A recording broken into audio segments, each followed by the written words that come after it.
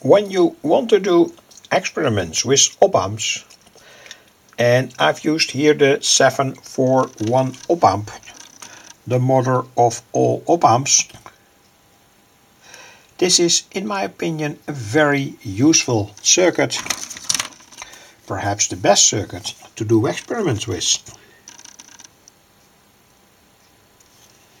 A 741 is connected between positive 9 volts and negative, and with this potentiometer here we set the hysteresis of the circuit. That's very important.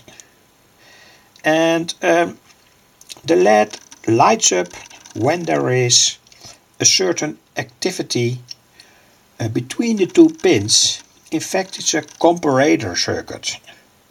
So pin 2 and pin 3 compare, and when there is a kind of difference between the voltages on pin 2 and 3, the LED lights up.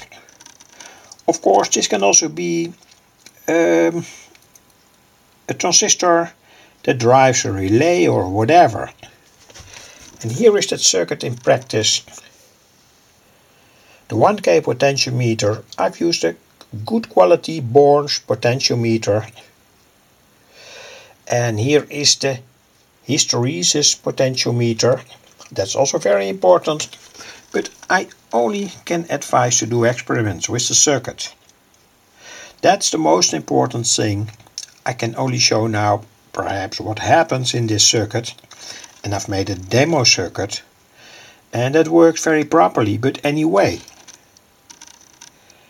to get a good insight, make this circuit, test it with all kinds of different variable resistors, and these resistors can be of any kind, light dependent, pressure dependent.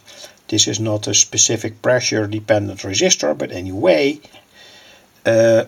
ultraviolet light, normal light, etc., etc. And when there is a difference between pin in voltage between pin 2, that's set here. So when we have here 9 volts, half of the voltage will be present here, and the other voltage where it all happens is here. And when there is a difference between these two pins, 2 and 3, the circuit switches. And I want to demonstrate that now. I've made a demo circuit here with a light dependent resistor, that's here. And when you can see when I move my hand to that light dependent resistor, the LED switches on and off. But it doesn't have to be a light dependent resistor. It can be all kinds of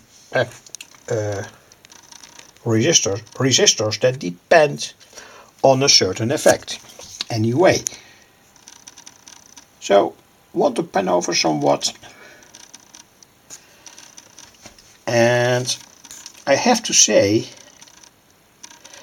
that the circuit with a Opamp, the 741 Opamp, is not an ideal circuit. It surely switches properly. You can see that here. But for very precise switching effects, the better circuit is a Schmidt trigger, and that's also on my YouTube channel.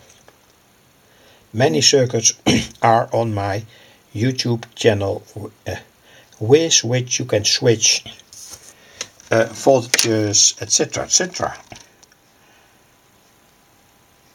Diminishing light, etc. This is the hysteresis potentiometer, a 10 ohms resistor here, and here the pin connections. So that was more or less all to tell. In my opinion, this is a good circuit to test all kinds of applications to your own needs.